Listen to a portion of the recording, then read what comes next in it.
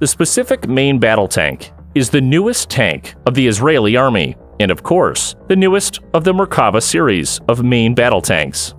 It is the successor of Merkava Mk3.